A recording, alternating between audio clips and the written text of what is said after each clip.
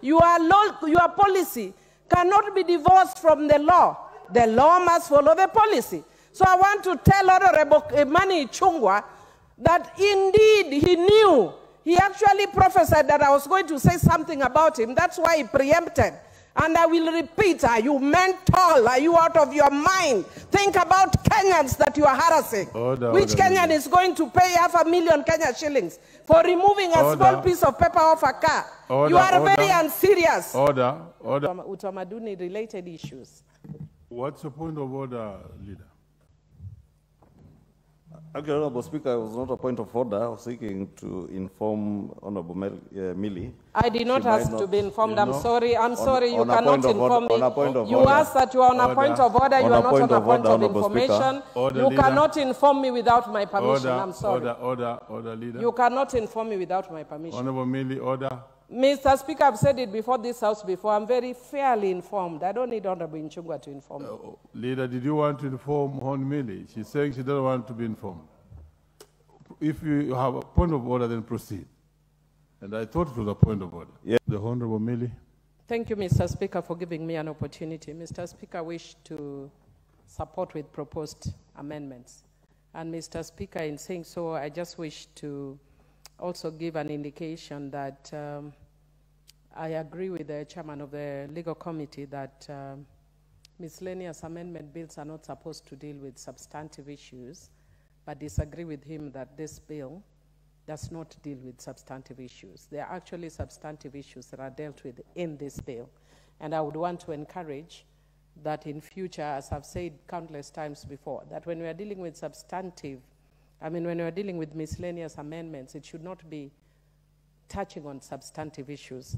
And Mr. Speaker, if you look at this, I've actually counted, I think, about 16 pieces of legislation that are being amended.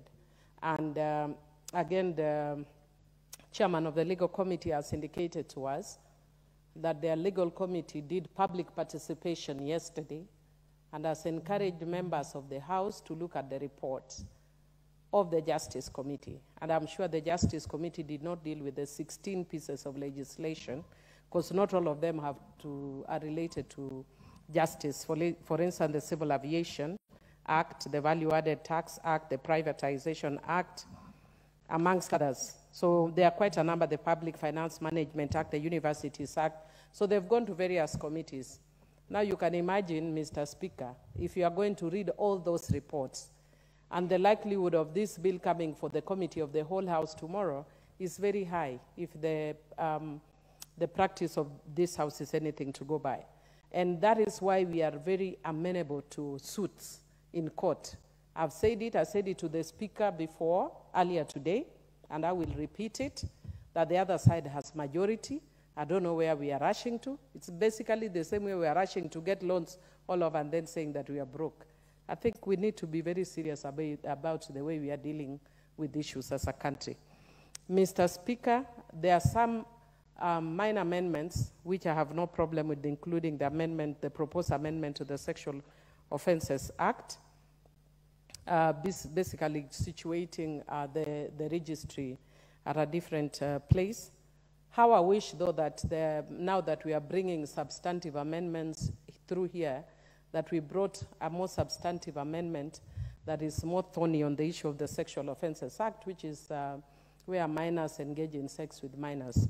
Mr. Speaker, I have no problem with the proposed amendment to the Trustees' Perpetual Succession Act, but I wish in that amendment they would have also brought amendments on how you change trustees when they leave or when they retire, and that is still problematic. On the issue of Utamaduni Day, I was actually very keen to listen to both the mover and the seconder to see what reason we want to remove Utamaduni Day other than the fact that it is aligned to Moi. And we may not like Moi for whatever reason. I may have no problem with Moi.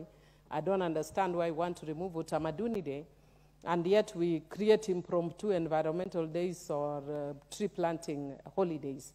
Why can't we then use this Utamaduni Day to do every other thing, including planting trees, including dancing and smiling? All those are Utamaduni-related issues. What's the point of order, leader? Actually, Honorable Speaker, it was not a point of order. I was seeking to inform Honorable Millie. I did not ask to be informed. I'm sorry. I'm sorry. You on a cannot point of inform me. on a point of You order. asked that you are on a point of order. You are not on a point of information. You Leader. cannot inform me without my permission. I'm sorry. Order, Leader. You cannot inform me without my permission. Honorable Millie, order. Mr. Speaker, I've said it before this House before. I'm very fairly informed. I don't need Honorable Ichungwa to inform me. Leader, did you want to inform Hon Millie? She's saying she doesn't want to be informed. If you have a point of order, then proceed.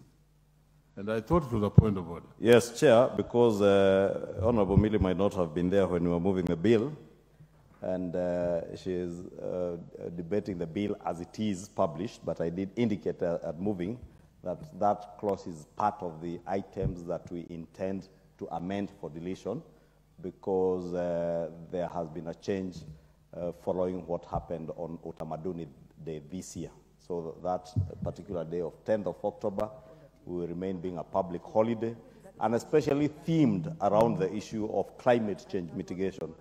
And as much as Millie did not want to be informed, it is good for her to just learn that without being informed, but now she can learn something. Chair, I like to learn things which are substantive, which are intellectual.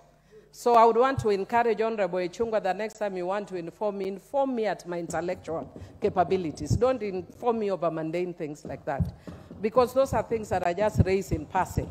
But I talk about issues of substance. Mr. Speaker, I have a problem with the proposed amendment to the Traffic Act, Section 1179 of the Traffic Act, which provides that if any unauthorized person removes a notice affixed on a vehicle or tears or defaces the notice, they are guilty of an offense and liable upon conviction to a fine not exceeding 200 shillings.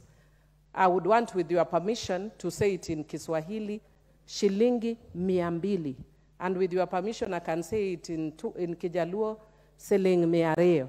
Order, Millie. I sought your permission, Mr. Speaker. I never gave you any permission to go I do apologize then. Proceed, Millie. And Mr. Speaker, the reason why I'm saying that is that this amendment seeks to move that fine from 200 Kenya shillings to 200,000 Kenya shillings.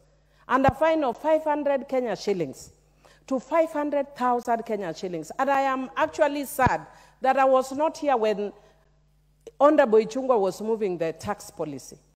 And your tax policy must be anchored on what you promised, which was, what are these people you are calling, what were they called? Hustlers. Which else are you going to fine for removing a notice off a car, 500,000 Kenya shillings? Are you living in utopia? Leader, are you living in mass? Are you crazy? Are you mad? Are you mental? Order, you need Millie. a mental checkup? You are taking Kenyans Millie, crazy. Order. I'll still give you a time. This is the sweetness of debate. What's your point of order, Leader? Honorable Speaker, is a member really in order? And you've had the kind of unpalatables she is spewing, or asking whether people are crazy, whether they are sick, Honorable Speaker. But more importantly, we are debating the Statute Miscellaneous Amendment Bill.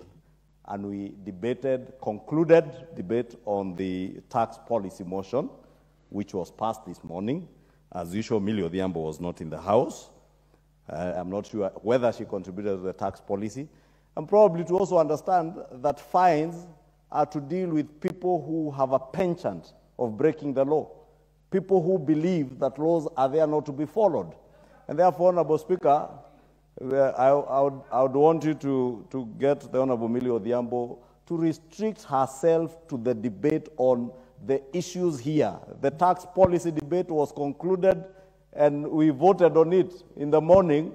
Honorable Speaker, we are therefore debating the Statute Miscellaneous Bill, and she can restrict. I heard her say that she wants to engage intellectual arguments, Honorable Speaker, and you know, I have tremendous respect for a lady like her, but when she engages in epithets, Honorable Speaker, I may not be able to engage, to lower myself to that level.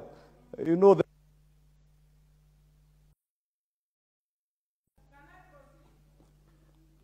Please, Honorable Millie, proceed. Thank you, Mr. Speaker. Mr. Speaker, I just want to inform, not inform, but indicate that this is what I was talking about when I talk of intellectual engagement. If you listen carefully, you should know that as an esteemed lawyer, when I speak, I know the rules of the House. So I have made a connection between this law and that tax rule. It is actually completely and utterly allowed under our procedures. I made a connection. And I made a connection that says that their policy must be linked with the law that they pass. Your policy cannot be divorced from the law. The law must follow the policy. So I want to tell Honorable Kimani Ichungwa that indeed he knew. He actually prophesied that I was going to say something about him. That's why he preempted. And I will repeat, are you mental? Are you out of your mind? Think about Kenyans that you are harassing. Which Kenyan is going to pay 500,000 Kenya shillings for removing a small piece of paper off a car? You are very unserious. Order, Millie. Honestly, you are doing very well, but the language, you don't need to use unpalatable language in the House, and therefore, well, that's spent, but the language is not proper.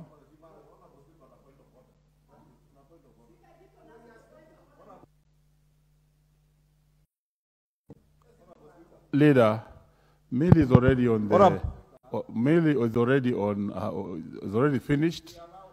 But if you want to say something, we shall allow you a chance to speak. So give a leader a chance to Honorable Speaker, you know, it is one thing, Honorable Speaker, to debate intellectually. But I don't know what intellectuals spew filth out of their mouths. Honorable Speaker, I don't know what intellectuality Order, leader. Is there again, in spewing epithets. Order. You know, you are standing on a point of order because of the unpalatable language by Millie. Unfortunately, you are going the same direction. Could you please, you are fully protected, but please don't use unpalatable language. Give leader 1 minute to hear him. Honorable Speaker, I was saying you must protect the dignity of this House. If I question your sanity today, Honorable Speaker, and you let it go, Honorable Speaker, tomorrow nothing stops me from repeating it. I have never questioned the sanity of Millie Odhiambo. There are things that may occasion me to want to question it, but I cannot question it unanswered. Honorable Speaker, it is that I needed you to make a direction and to have it expunged on the Hansard. Otherwise, I can choose also to get to that level of spewing epithets that are not adding any intellectual value to the debate that is before the House. And I would expect, if you claim to be an intellectual, debate intellectually. Don't throw insults. And Honorable Speaker, if it is insults, you know, some of us don't need to go to any school to learn insults. But I want to uphold the dignity of this House, even for those I feel are not dignified. Thank you. You have made your point. What's your point of order, Honorable? Yeah, give her the mic. Rosa Buyu. Mr. Speaker, I want to thank you for this opportunity. No. Mr. Speaker, I stand on Standing Order 35. The House lacks the requisite quorum to continue with this debate. That might calm down some of these members. Thank you, Mr. Speaker.